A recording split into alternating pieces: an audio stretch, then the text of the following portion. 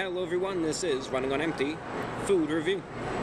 So first and foremost, ladies and gentlemen, I know I cast forth this apology in pretty much every single video that I film here, and I consider it a sincere statement at least. And that, of course, is in terms of the shot and the frame and all of that.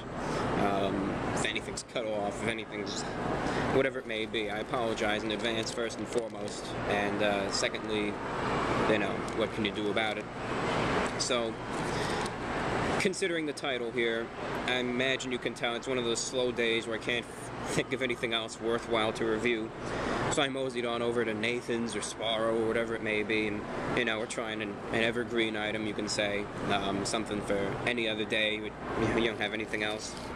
So we went over, we bought an overpriced cheeseburger, and here it is for $6.82.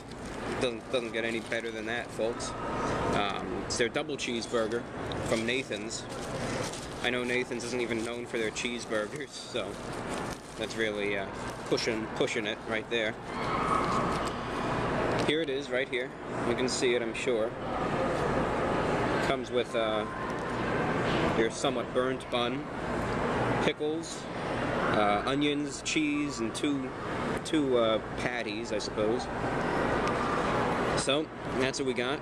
Relatively simple, you know, but simplicity isn't always a bad thing, of course. So we're just going to begin eating, and we'll tell you what it tastes like, and I hope it'll be good. We'll keep those fingers crossed, but I have my doubts. But nonetheless, the double cheeseburger from Nathan's going in.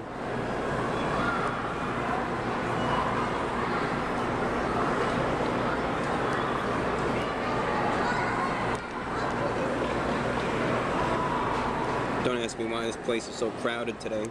I'm sure I'll be getting more weird looks than usual.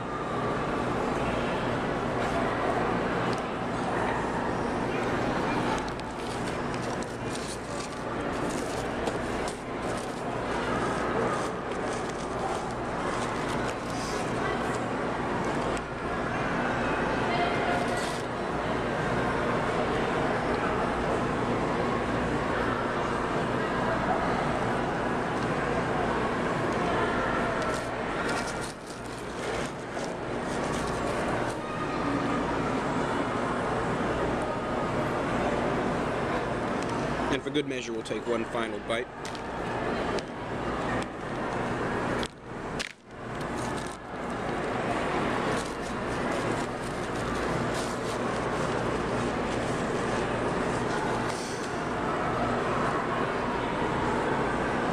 For whatever reason, I don't know, I have no idea why, but for whatever reason, I keep wanting to call this Wendy's. I don't know, I guess it's just because I was at Wendy's recently, but you know, because of that, I don't know, it's just a funny coincidence. On to what it actually tastes like, ladies and gentlemen. Alright, as we know, as I said beforehand, we know Nathan's is not renowned for their burgers. We know it's nothing that people ever rave about. You don't see lines of people at a Nathan's waiting for those hamburgers. You don't even see people there waiting for a hot dog anymore, you know. At least not at this one. So, that kind of says something. The burger itself, they give you a good sized sandwich. I'm going to hold it up for you again, but they give you a good, you know, you can see it's, you know, it's a good portion size. I can't critique or bash them on that. They give you a good portion size, and that's a good thing, at least. For the price especially, it's a good thing. You're getting your money's worth to a degree. But it doesn't matter how much they put on. They could put on 25 patties, and it could still taste horrible. It doesn't make any difference, right? Quantity is important. Quality is equally important, if not even more so. So when you look at it in that regard, you got to say, yeah, they put a lot on. So what? So focusing now, okay, we know there's a lot. What does it taste like exactly? Right? What does it taste like? The patties themselves are kind of going after that, I don't know, that fake charbroiled, you know, texture that Burger King sometimes does. Pretty much tastes exactly like the Burger King patties. Again, of that, you know, that charbroiled, that little bit of a char to it. Very dry, not juicy at all, very tasteless, you know. It's kind of like two big patties of filler right there. Dry, tasteless, a little chewy too. That little, you know, charbroil fake taste to it, which isn't pleasant. I'll say that. The onions themselves are onions. They kind of add a little bit of a flavor to it, but nothing that's even able to remotely salvage the pretty much non-existent flavor of the burger. The cheese itself, you can't taste. The one thing you can taste is the ketchup. Ooh, the ketchup. And the pickles, I couldn't even get to it, so I'll just eat a pickle now and I'll tell you what it tastes like.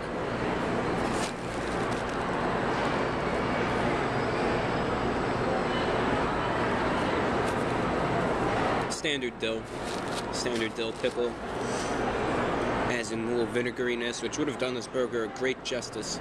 Any flavor.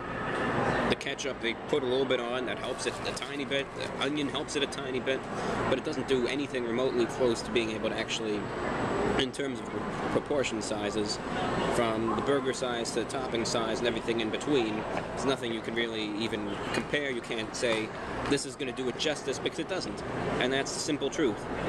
You have the pickle, you have the onions, you have the ketchup, that are desperately trying to give this any sort of flavor. They're just not, it's not working out. And I hate to say that, but it's not. You know, it's just the unfortunate and simple truth, and that's where it stands at that.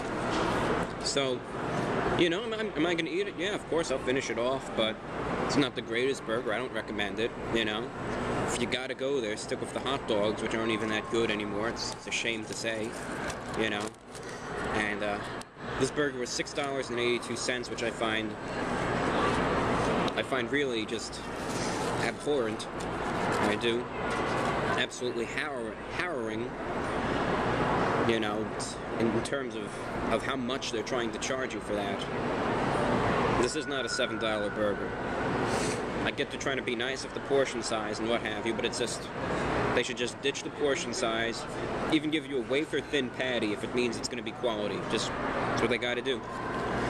You're not going to do that, of course, but that's my plan on saving Nathan's if they need it, and that's what we got. Out of 10, what are we going to give the double cheeseburger from Nathan's? Out of 10, it's literally just going to be getting a 6.1 out of 10. For all the aforementioned reasons. Again, just poor taste of the patties, which takes up the majority of it. The most important thing there, overpriced and everything in between. So that's that. That's what we got. That's all there is to it, and we'll catch you later, I suppose. Stay tuned tomorrow for the 5-year anniversary special energy drink review, and also a special VORW broadcast on shortwave. So please stay tuned for that. And that's all we got. Today's review was for the double cheeseburger from Wendy's. A disappointment, to say the least, but it's what was kind of expected. That's all we got, and take care.